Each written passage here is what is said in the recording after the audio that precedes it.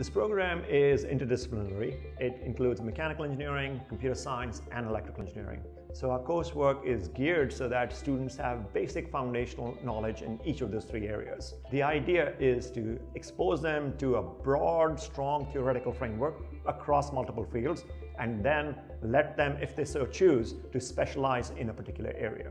The students work with real hands-on, high-quality hardware and software. Last year in our robotics and sensing class, we had students work on an autonomous car, how to drive it autonomously on the road. And it wasn't just in simulation. There's a real autonomous car, it had real sensors, and it was really out there collecting real data. We want to give you a strong foundational, theoretical, and hands-on experience for your master's program, because that's what employers want, and that's what the field really needs. So the interesting thing about robotics is that it's one of those fields where you actually get to build something that you can touch and feel, and then you get to go out and really use it.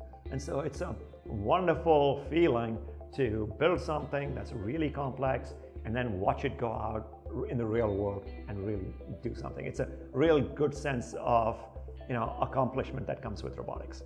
So the great thing about Boston is there are a huge variety of companies right here, and they're always looking for internships, they're always looking for co-ops. So in terms of actually engaging with industry, and in lots of ways, for co-ops, for internships, and future employment, everything's right here. It's this beautiful hub of industry, academia, students, and Boston is a wonderful area to work into. If you're thinking of applying to Northeastern, I think you'll have several advantages. One is you'll be interacting with the best faculty in the world. And then not only that, but you'll actually be working on instrumentation and robotic platforms which are cutting edge across the world. And even as master's students, you will be working with those systems. It's not only for the faculty, it's not only for the PhD doctoral students, it's for you.